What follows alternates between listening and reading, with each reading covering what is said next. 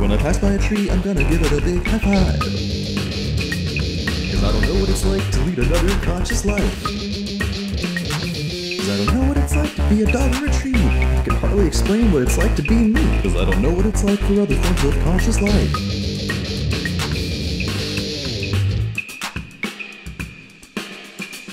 There's a bug in my house, I'll gently take it right outside.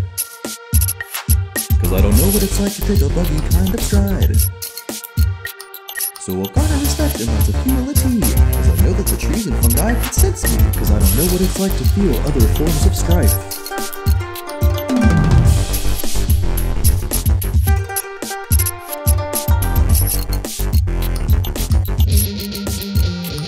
I don't know what it's like to be a dog or a tree, a bird or a bat or a beetle or bee. Cause I don't know what it's like to lead another conscious life.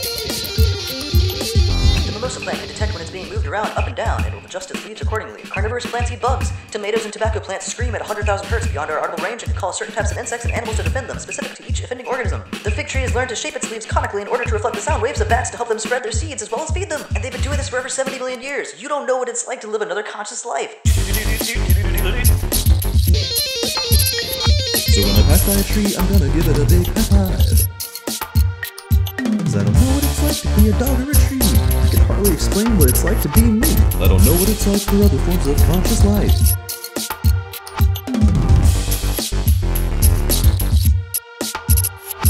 So when I pass by a tree, I'm gonna give it a big high five.